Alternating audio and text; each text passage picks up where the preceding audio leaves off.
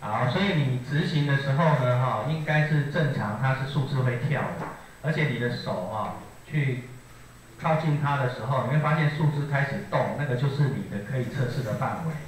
好，所以这一颗红外线应该差不多这里，这差不多15到20公分左右。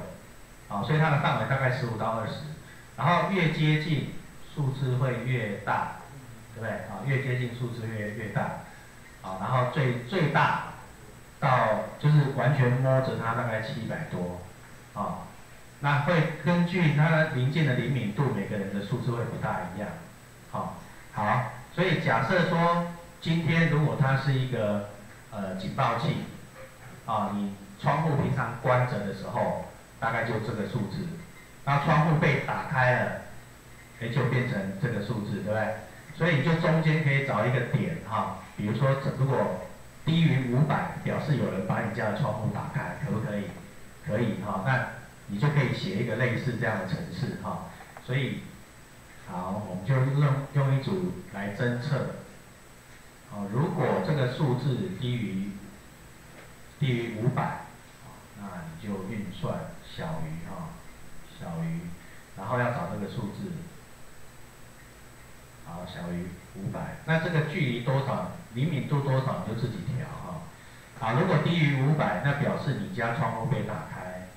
好，那你就可以，好像，今天早上有用到那个声音嘛哈。好，你就可以让他讲话。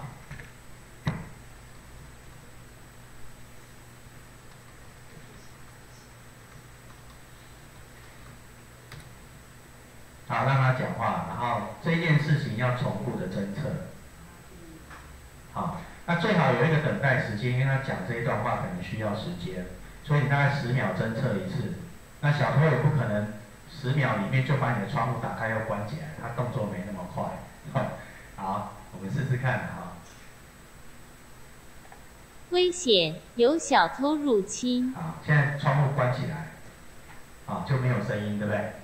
窗户被打开。危险，有小偷入侵。好，所以最简单就这样子。那所以你看外面那些警报器卖得多贵，对不对？好，我们自己做多便宜。危险，有小偷入侵。